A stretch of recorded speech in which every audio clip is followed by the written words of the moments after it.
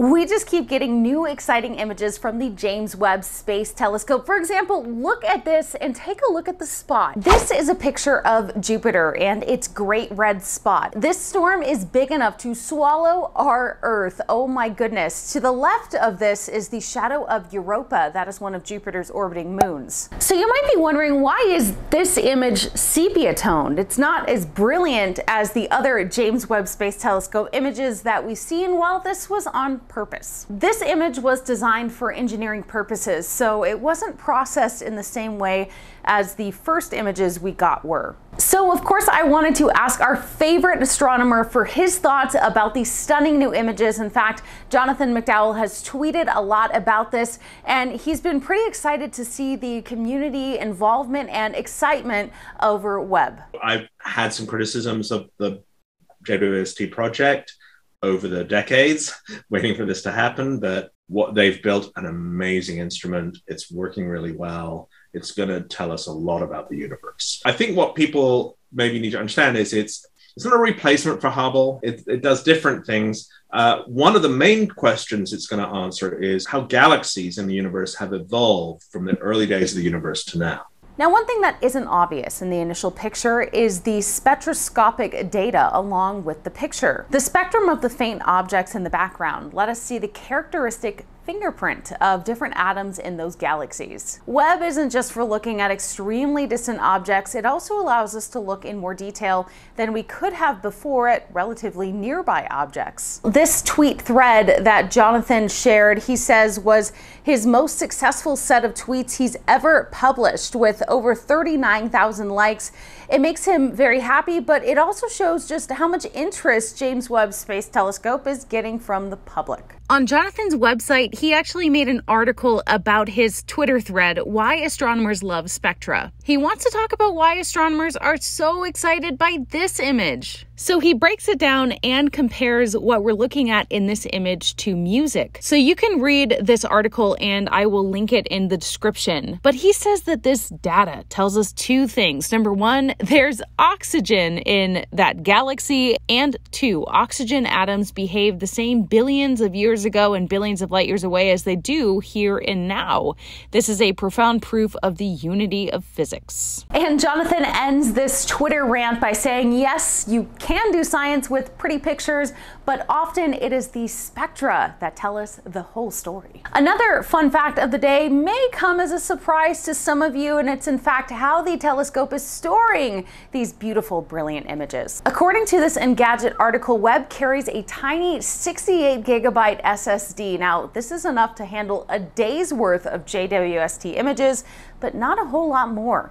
So why does this $10 billion satellite use such tiny storage in comparison? Well, Webb is a million miles from Earth, where it's full of radiation. So the SSD must be radiation hardened along with all the other instruments. Now, this SSD can be filled in nearly 2 hours. Webb collects far more data than Hubble ever did. 57 gigabytes compared to 1 to 2 gigabytes per day, and it can transfer all that data back to Earth in just about 4.5 hours. That first image is of this cluster of galaxies about 5 billion light years away, and it's sitting in front of other galaxies in the same direction that are more like 10 to 13 billion light years away, and distorting their images, because their light comes from those distant galaxies to us.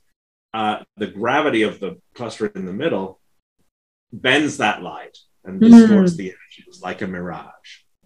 Oh, wow. So that's why you see all the like twisty, long, like sausagey images in the image. They're like distant galaxies whose light is being distorted by, in fact, not by the visible galaxies in the cluster that you see, but by the dark matter in the cluster mostly. Now, part of how it will do that is using Hubble to look at nearby galaxies, and then using Webb to look at the detail in the early galaxies. He says for this reason, it's not all about JWST, it's about Webb used in concert with all the other tools astronomers have, like Hubble, Chandra, ground-based telescopes, etc.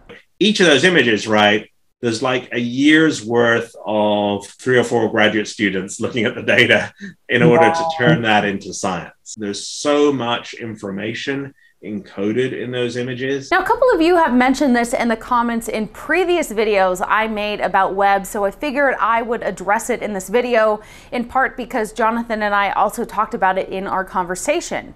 The fact is that all of us in the community kind of hate the name James Webb. So much so that some people only use the acronym when talking about it. Last year, NPR ran this article addressing this, reporting that NASA does not plan to rename the James Webb Space Telescope, despite concerns about it being named after former NASA Administrator James Webb, who this article says went along with government discrimination against gay and lesbian employees in the 1950s and 60s. Webb was a bureaucrat, but he was also, allegedly at least, and the evidence seems to stack up, that he was more than even average for the time, homophobic, and trying to root out homosexuals in the government. So there's a whole internal thing about that. So it was chosen many years ago by a guy called Sean O'Keefe, who was NASA administrator. And he was not a guy with a space background. He was a manager who'd been like Navy secretary. Mm-hmm. He admired James Webb because James Webb was a businessman who took over NASA in the 1960s, did some good things, right? He protected the science budget during Apollo. He was generally seen as an effective NASA boss. Apparently NASA told NPR it has investigated the matter and they decided to keep the telescope's name as is. Quote, "We have found no evidence at this time that warrants changing the name of the James Webb Space Telescope," according to NASA Administrator Bill Nelson. Normally, historically, NASA telescopes have been named by astronomers after scientists or astronomers. Hubble, Chandra, Spitzer. Naming a major telescope after a businessman who was a NASA manager was a big departure. So we're sort of torn, and so a lot of us are calling it JW or something like that, right, to avoid actually giving Webb any credit. The next space telescope, I'm much happier about the naming. That's going to be the Nancy Grace Roman Space Telescope. And Nancy was one of the leading astronomers of NASA in the early days. She started the whole space astronomy program. What's the progress on that? Well, these big projects, they're expensive and they always go behind schedule. And so I'm not quite sure where things stand right now, but it's a few years out. And and it's going to be, unlike Webb, which looks at a very small area of sky in great detail, Roman is going to look at big areas of sky and do like a census of the galaxies. And that's going to help us understand dark energy. Imagine how much closer we could be if we all cooperated as one world. Yeah, I'd like that, as long as you do it my way. Yeah. Right? I mean, that's the problem, right? But imagine. I want us to all be one world, but it better be a way that I'm comfortable with. And right, right.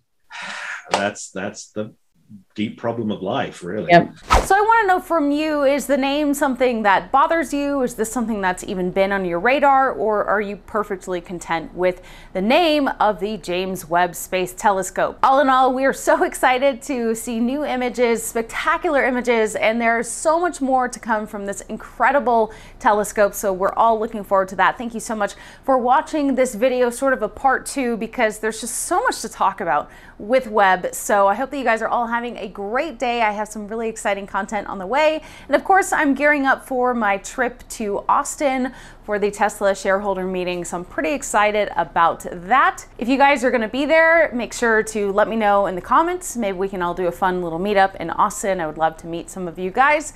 So that's it for now, but I'll see you in the next video.